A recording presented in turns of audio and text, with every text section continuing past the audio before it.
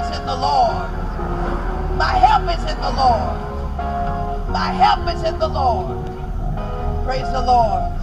As you go back to your seats, just tell your neighbor, remember, remember. On your way home tonight, just tell your neighbor, remember, remember. Remember the name of your God. Remember the word of the Lord. Remember what the Lord has done. And we rebuke forgetfulness in the name of Jesus. Amen. I We rebuke it. forgetfulness in the name of Jesus. Lord Jesus. I said we rebuke forgetfulness in the name of Jesus. Tell your neighbor, I will remember. I will remember the name of the Lord. I remember him in the morning. I remember him in the noonday. And I remember him in the midnight hour. We thank God that we don't trust horses. And we don't trust chariots. We remember the name of the Lord. Amen. Is there anyone here tonight who doesn't know anything about Jesus, which means you have no memory? We want to extend to you the gospel of Jesus Christ. That he died for you, he was buried for you, and he rose for you. And he loves you continually. If you would like to receive Jesus, because he's going to give you something to remember. You've never given your heart to the Lord, just raise your hand. And we will stop what we're doing and pray for you right now. Wherever you are. If you're outside, if you're in the back, just raise your hand and say, I've never given my heart to the Lord. And tonight, I want a reason to remember. Just raise your hand and we'll pray for you. Praise the Lord. Wherever you are, just come right now. If you're outside, make your way inside. If you're standing up, just come on through. And we'll pray for you right now in the name of Jesus. We don't want to ever leave without giving somebody a chance to receive Jesus as Savior. That's what it's all about. Amen. We don't want to go to heaven without our brothers and sisters. We want to make sure that we see them in heaven. Anyone who are coming to give your heart to the Lord, we will stop what we're doing and pray for you right now in the name of Jesus. Is there someone who used to walk with the Lord and you're not walking with God? Come on back.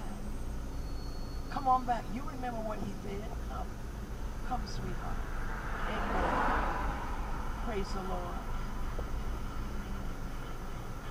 Praise ye the Lord. There's much rejoicing in heaven over one soul. Amen. There should be a whole lot of excitement in the house over one soul. Praise the Lord. Amen. Amen. Amen. Hello. You've never given your heart to the Lord. You have. You want to come back. Okay.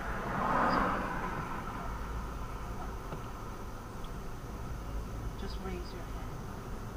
Father, in the name of the Lord Jesus, you said in your word that if my people which are called by my name shall humble themselves, pray and seek your face, turn from their wicked ways, then you'll hear from heaven, forgive their sins, and heal their land. God, give her the ability to turn whatever took her away. God, I'm asking you to interrupt it now in the name of the Lord Jesus. Tie her feet to the altar. Give her a mind to love you and to run after you, never to compromise her faith. I loose her from any attachments in the other side. Anything that would anything that would keep her from loving you. Put a taste in her mouth. Put it in her belly. I said, put it in her belly, God. Give her a taste of you now, Jesus, that she'll never want anything else. In Jesus' name, amen. Thank you, Lord. We turn her over. Praise the Lord. Thank you. Amen. I don't know who gets her, but turn her over into your hands. I believe that in the presence of the Lord spoke to us tonight to tighten us up for his glory. Did you feel the tightening up of the Lord? Tightening up our thinking, making us very alert so that we'll never compromise the journey he's taking us on. Tell your neighbor, you're going somewhere, you're going somewhere. Don't let anybody interrupt your journey. Distract you from the course that God has you on. So, With that in mind, I'm going to ask you to give as unto the Lord. I want